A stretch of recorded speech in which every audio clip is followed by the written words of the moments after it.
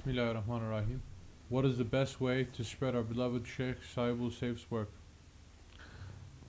The best way to spread his work, number one, it is to apply it into your life.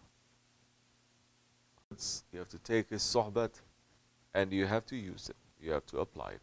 Once you start applying, once you start living that, then people, they're going to get attracted to the honey that you are making. The bees, they're going to come. But it's okay. When you make honey too, the bees come. Sometimes the flies also come. That's the nature. Okay? But once you start doing that, then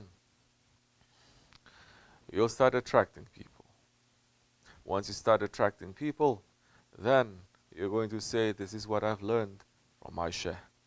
This is not coming from me. This is coming from my Shaykh. Then, that time, inshallah Rahman, people will understand. And they may take what is useful for them. It doesn't matter. What is your capability? What are your skills? What is it that you can do? Do what you can do. You can speak. You can pray. You can write. You can post. You can do so many things. Now, don't use that technology now for the sake of the ego. Use it for the sake of Allah. People now wasting time completely with the Facebook and that Twitter and all this kind of stuff.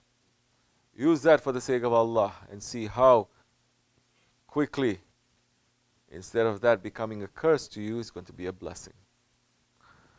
Inshallah.